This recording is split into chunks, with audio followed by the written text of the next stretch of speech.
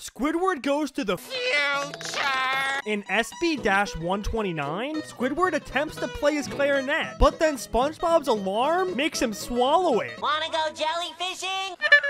SpongeBob and Patrick then begin to harass Squidward, so he attempts to evade them. Alone at last. Squidward then hides in a freezer, which actually ends up working. There's a problem though. Someone will 2000.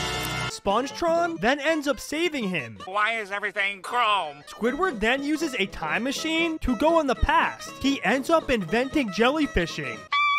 Get me out of here!